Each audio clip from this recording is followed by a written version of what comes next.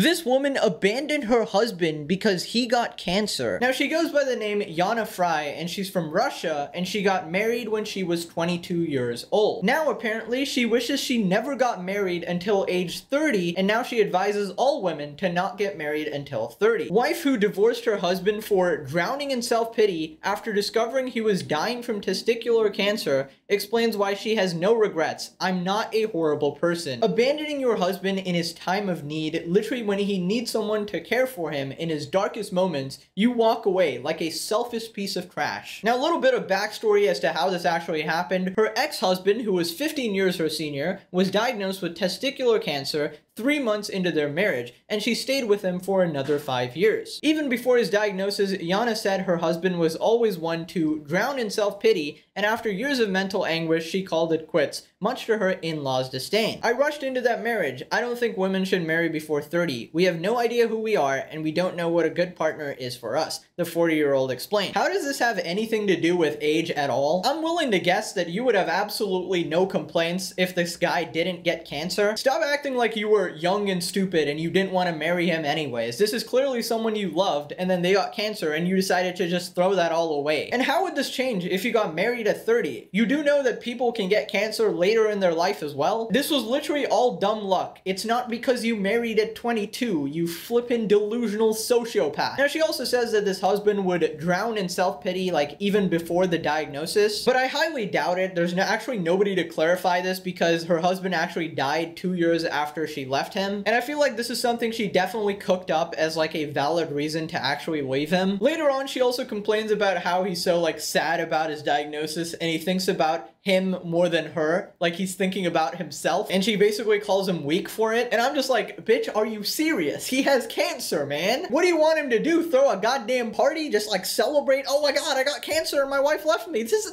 awesome. Yana met her husband about a year before they tied the knot, and while they had a good relationship, she believes it never stood a chance after he fell unwell because of the toll his illness took on them both. People react in one of two ways to critical illnesses. I've seen it over and over, she said. The first type was how my husband unfortunately was, the people who drown in self-pity. The second type of people are those who are instead concerned with everyone around them. So effectively what you're saying is that your husband should be more concerned about you than himself, despite the fact that he's the one with cancer. You cannot make this up. How incredibly selfish do you have to be to actually think like this? Yes, drowning in self-pity is not the best course of action, but sometimes it is a necessary thing you need to do. There needs to be like a sort of grieving period. And here you are saying how he should be thinking about how to cater to your needs. Disgusting. Absolutely disgusting. You can't expect every man to be a goddamn anime protagonist who's completely selfless and only thinks about everybody else. Yana reveals she married her ex-husband thinking that the pair would be together for life,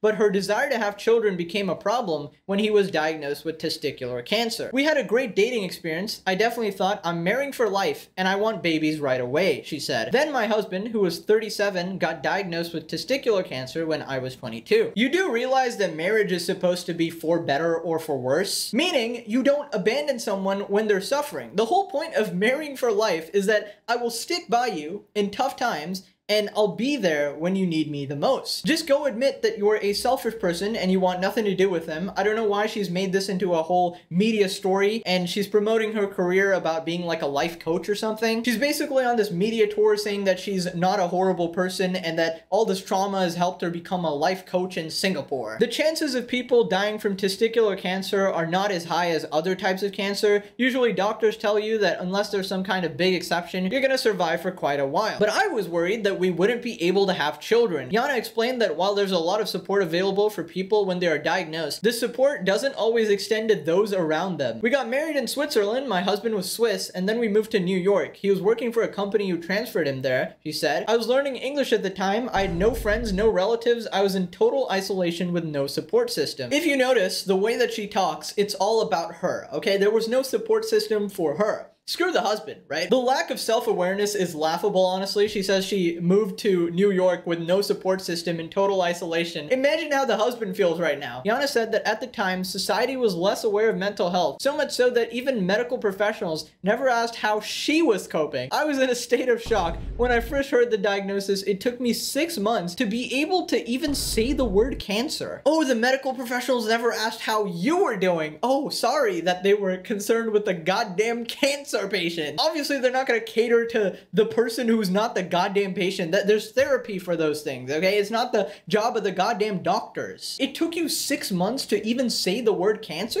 What kind of bullshit is that? Are you just making that up? What? You have the audacity to call him weak when you can't say a flippin' word. Honestly, I'm not buying it unless you went into mental shock or some sort of paralysis that's been diagnosed. I'm not buying it. You couldn't say a word for 6 months? We saw different kinds of doctors. Not a single person ever offered me help. They never asked, do you need a support system? Are you part of a counseling group? Can you get over yourself? Holy shit. If you need therapy, go get therapy yourself. You're a fully functioning adult. It's not like you have cancer. It wasn't until that 5th year that I started to think about leaving. I totally believe you, but I felt like I couldn't say anything. Boo-hoo, let me play you a song on the world's smallest violin. It was very clear to me that if I didn't save myself, I was probably going to die.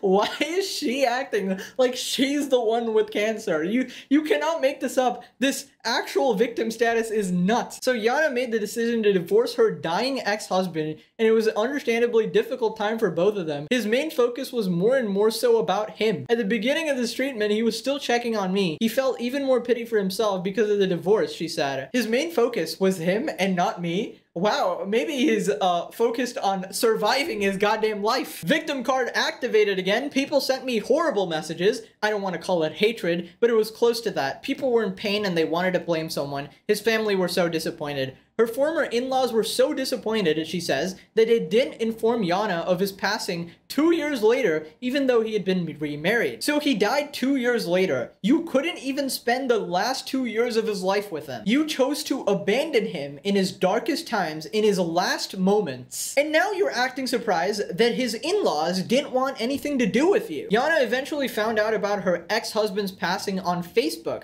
There's a picture of him from a common friend, and it said, "Rest in peace." My first reaction was, you must be joking. Someone would have called me and told me, but no one did. I had to have years of therapy to learn that I'm not a horrible person for making the decision that I did. I was so happy and so thrilled and so relieved that he got remarried before the end. I genuinely hope they had a beautiful life together. They got remarried because he was about to die, you idiot. Of course nobody told you. They all recognize that you are a horrible person. Also, shout out to that therapist apparently just gaslighting you into telling you that you're not a bad person. Then somehow she turns it into a woman thing. Like, I feel we, especially women, are just usually brought up with this mentality to serve others, but when you go against it, you learn a lot about resilience and self-awareness, she said. What are you talking about? Resilience? Self-awareness? You have none of these! You're a poor excuse for a wife, a bad lover, and a sad, pathetic attempt at a human being. Click this video or I eat my fingers. Ow.